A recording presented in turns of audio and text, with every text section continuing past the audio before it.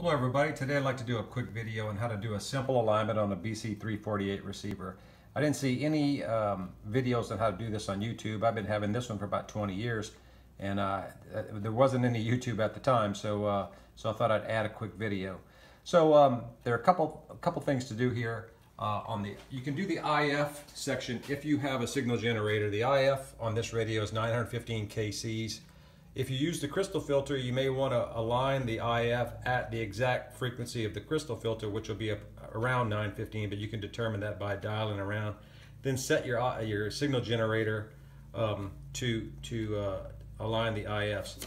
Instead of getting into connecting to the tubes and all that, all I do is I just loop a piece of wire around these IF transformers here. Use a simple alignment tool like this to adjust the bottom of the transformer, and a little blade tool to adjust the top.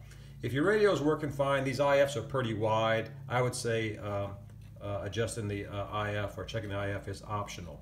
But what's real important is to adjust the antenna, RF detector, and oscillator trimmers in the back here to make this radio work properly.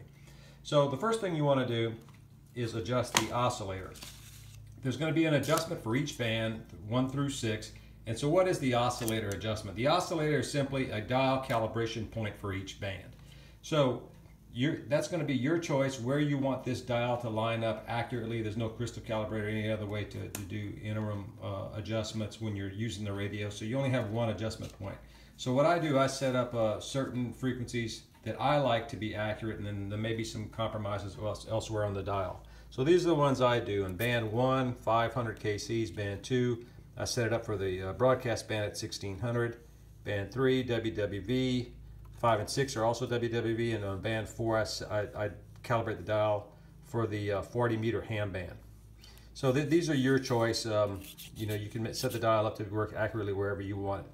Then we're going to do a touch up on the antenna connection, antenna trimmers, the RF and detector for each band.